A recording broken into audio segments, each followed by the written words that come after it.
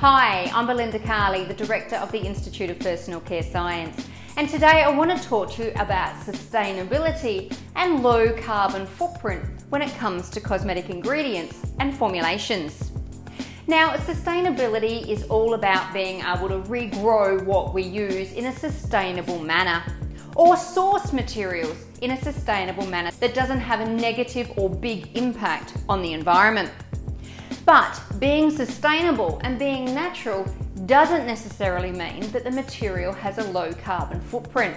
In fact, when making some naturally derived materials, we end up using a lot of water, a lot of energy, and create a lot of waste and byproducts. So, what is a low carbon footprint material, and how can we make our cosmetics with a lower carbon footprint? Well, first of all, one of the things we need to do with the formulas themselves is to reduce the amount of water we're using either in the formula or in the processing of that product and its materials. It's also best if we can make formulas that are cold processable, so we're not needing to use heat or using a lot of heating or cooling or even water-cooled jacketed vats to process the finished product. Now, there's going to be times where they're not suitable options, so we can look at the materials themselves. First of all, to demonstrate, I want to give you an example of a naturally derived ester and the type of processing it normally goes through.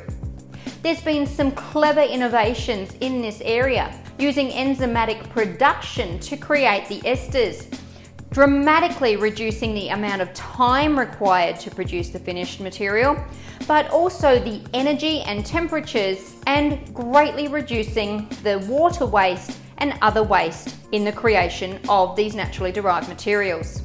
The result is the same naturally derived ester from the same natural sources, but with a lot less energy, water, and waste involved.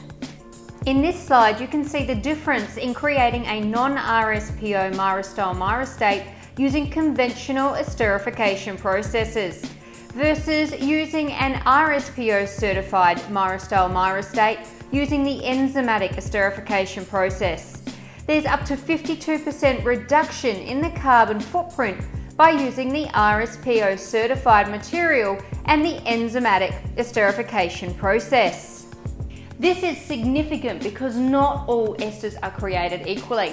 So if you're working towards having a low carbon footprint with your formulas and finished products, then you'll need to be talking with your suppliers about their processing methods. Now, as another example, you may not be aware that the overall carbon footprint from these combined ester or emollient sources can be significant in a finished product formulation. Obviously, using different emollients, emulsifiers, and consistency factors could alter the carbon footprint of your formulation. But in general, they have a big contribution toward the overall carbon footprint of your finished product, even when you're using sustainable and naturally derived materials.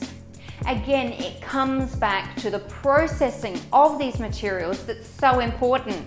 And many of the naturally derived materials that we use today, while they're sustainable and usually biodegradable, they may not have the best carbon footprint, and they have a significant contribution in most of our emulsions.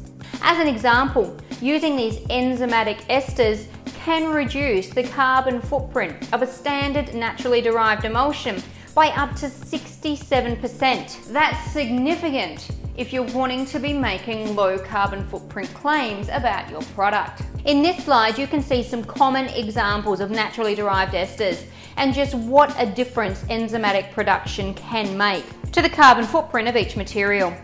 In each case, they're exactly the same end material, but using enzymatic processing dramatically reduces the carbon footprint from using the standard esterification process used with your naturally derived ester materials.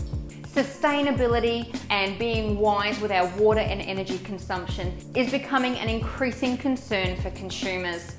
Being naturally derived, using sustainable materials, using biodegradable materials is all great, but not when we're contributing so significantly to an overall large carbon footprint. It's great to see this sort of innovation from suppliers like Evonik, and we'll hopefully see a lot of other suppliers following this same trend soon. Remember, if you want to make products with a low carbon footprint, look at the processing of the actual formulation and look at the processing and the carbon footprint of the individual materials that go into that formula. In particular, your emollients, your emulsifiers, and your consistency factors. Even if they're naturally derived, and even if they're biodegradable, they still could carry a significant carbon footprint. Use RSPO materials where possible. Use cold processing for your finished product where possible. And remember, if you want to have a low carbon footprint, you'll need to get certification and look at your entire business processes, not just your products. It's a big commitment for a company to move towards low carbon footprint, but it's an increasing consumer demand that businesses move this way. I hope this video has been helpful to demonstrate to you that being naturally derived, being sustainable, doesn't necessarily mean it's a low carbon footprint product or materials in that product.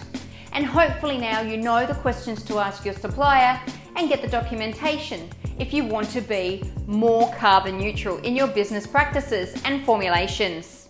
I hope you enjoyed this video. Please give it a thumbs up. Please leave any questions or comments below and make sure you subscribe to receive notifications about all our videos. Happy formulating!